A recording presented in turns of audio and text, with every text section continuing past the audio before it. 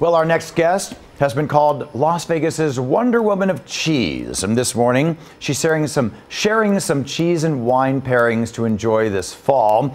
Joining us now, wine and cheese expert Diana Breyer. Hi, Diana. How are you?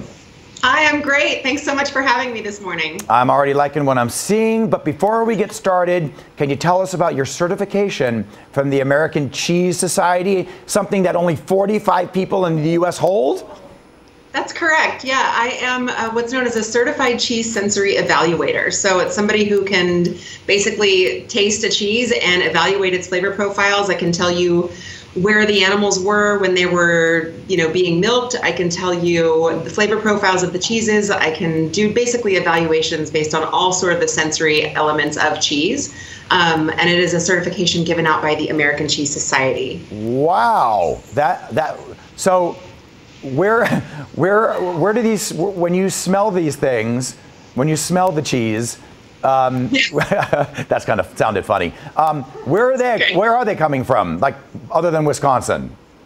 So, we've actually got a couple of cheeses here that are from, one is domestic from Georgia, and the other one is actually from France. And when I eat these cheeses, I can usually tell you what the milk type is, if the girls were in the milking barn or if they were out to pasture, so I can tell if they're eating fresh grass or if they're eating dried hay.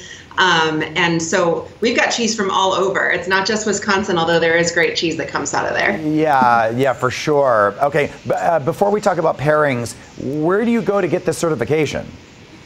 So this is an exam that's given at the American Cheese Society annual conference. So it is something that you have to do it once a year, and you recertify every few years. But the conference is held annually. It switches from West Coast to East Coast, and it's actually just a big collaboration of cheese people. And there are two exams that are given: the Certified Cheese Sensory Evaluator exam and the Certified Cheese Professional exam, of which I am both. Actually, if there was a reality show, I think I'd watch it. That's very interesting. I love it. All right, let's talk about pairings. A bunch of fun, fun group. It does sound like it. All right, let's talk about some pairings that you have for us for this fall. Absolutely. A lot of people for the fall think of very autumnal, seasonal sort of flavors. So you want to think about like baking spices and things that just make you feel a little bit more like warm and like sitting up and cozying up around a fire kind of situation.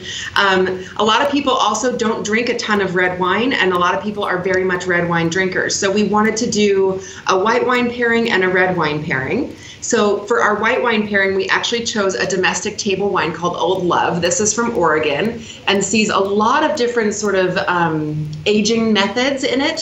So it's aged in stainless, it's aged in cement, it's aged in egg. It's really, really beautifully done. And this one actually has beautiful flavor profiles of like some zesty sort of candied oranges that you might expect to see on like a fall spread, with a little bit of grassiness and a little bit of like nice earthy minerality to it. And then we paired it actually with the Thomasville Tome, which is a raw cow's milk cheese that comes out of Georgia. It's aged for about 60 days. And it's got a beautiful buttery overtone, grassy undertone, nice flaky texture. And when you combine the two, it's almost as though you're eating a little bit of like one of those cream-filled pastries that has a little bit of like a zesty candied citrus note. Okay. Really beautiful for this pairing. Okay, now we're running out of time. You got to give us just a 15-second recap of the red. Real quick. Okay, the red is called Lost Poet. It's awesome. Love it. It's a red blend with lots of like little baking spice notes, and we paired it with a sheep's milk cheese from the Basque Country that gets a little bit of a bruleeing on the exterior. Gives you sort of like a mashed potatoes kind of feel, and paired together, they really just warm the soul. Okay, in one word, what's the smelliest cheese in history? Or whatever. Probably Limburger. What is it? Probably Limburger, I would say. Yeah, I think we all knew that. Yeah. All right. Diana, that was a lot of fun. Thank you so much. And of course. Thanks for having me. Good luck with the endeavors there in the cheese and wine world. Thank you so much. Over to you.